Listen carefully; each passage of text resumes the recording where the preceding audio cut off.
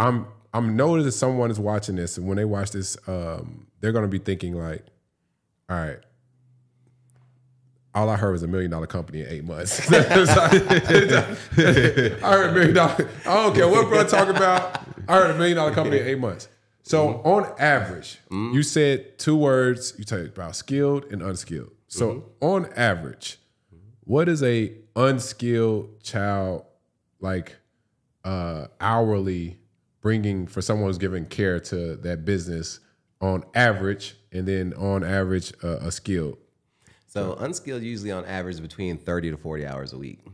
And you're getting paid $20 an hour for that case. Okay. And so a skilled case will usually be, depending on that acuity, it could be any range. You might be 40 hours, 56 hours, like 76 hours. Because like it can go up to 24. Okay. Yeah, it could be a lot. You know what I mean? Like, so it just really depends. But their rates go from $41 to $47, just depending on if you hire LPN, the LPN gets paid the $41 and the RN gets paid the $47. And so, and the thing is, when you actually are hiring your staff, we also teach this too, but you're going to be paying, your LPN anywhere between like $25, something like that. You're going to be paying your RN like around like $30 to $32. So on average, you're still going to make more with the skilled cases to your pocket than you will with the unskilled.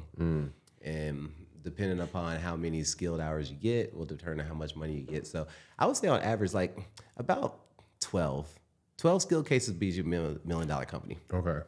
And on average with unskilled, it's usually like around the 26, 27 mark. And so we talk about personnel because, again, I think this is you talked about it's no overhead. And if you were to just get a skilled or unskilled, you would then hire. How do you go about your hiring your personnel? Because you touched on you have personnel that's been with you for 8+ years, 9 years.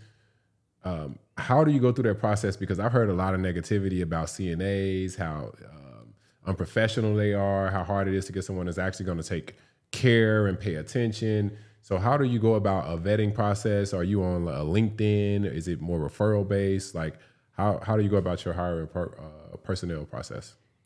So most of it's online through like ZipRecruiter, Indeed, like any of those platforms. And that's what we pretty much teach people, like how to set up their ads to be able to get like the qualified nurses based off of whatever service you have. And essentially, we also teach people, like, you're not going to hire a nurse before you actually get the case. That's one of the biggest no-nos. Like, you would never hire a nurse before because you don't know where that client is located. That client could be like an hour away, but you hired a nurse that literally lives like an hour from that client. We only hire staff within a 10 to 15 minutes drive, or maybe like, 10, 12 mile radius from where the client lives. So we'll take their address, we'll put it into like, Indeed or ZipRecruiter, and we'll hire based off of that particular location.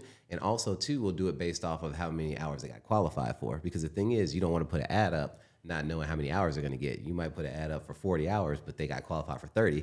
So wait till you actually get your prior authorization to bill first, and then set your ad up for hiring right after that. So if you know the client needs 30 hours, then you say, hey, 30 hours at this particular address, and it'll only define the radius of like nurses in that area.